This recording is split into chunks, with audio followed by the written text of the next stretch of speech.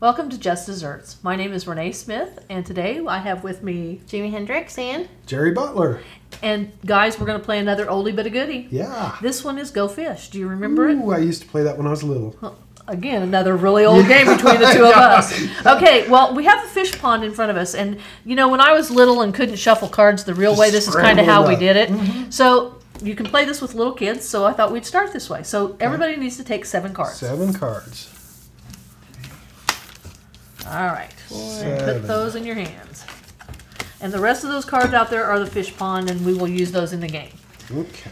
And what you need to do is you're trying to get 4 of a kind. So you're trying to find all of the kings, all of the queens, all of the jacks. And we do have all the cards in here except for the jokers this time. Okay. So if you would put those cards together. Mm-hmm. And if you have 4 of a kind, if you have 4 of a kind, you would lay them down in front of you because they would be out of play. They're your first book. They call them a book. Okay.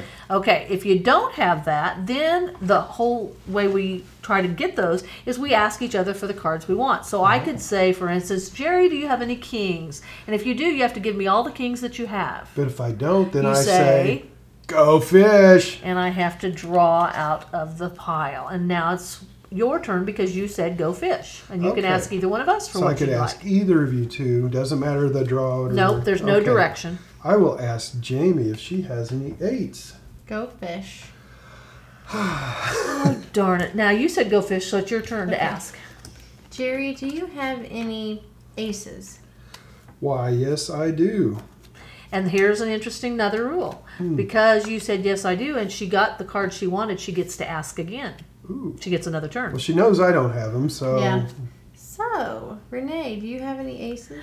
Go fish. But I can ask for any card. I don't have You didn't have to ask for aces. That's right. And now I've lost my train of thought.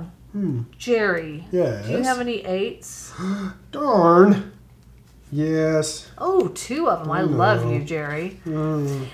This is what you keep doing. And the object is again, to get those books in front of you. Lay them down. And we would continue to play as long as everybody has cards. But the minute somebody's out of cards, the game is over. Okay. Or if we would continue to play so long that the fish pond dried up and there were no extra cards out here, the game would be over. Okay. And whoever has the most books in front of them is the winner. Oh, easy enough. Easy enough. Yeah. So even little kids can play this and be successful and don't need a lot of help from their parents or whomever, and we just keep playing. So you want to keep playing?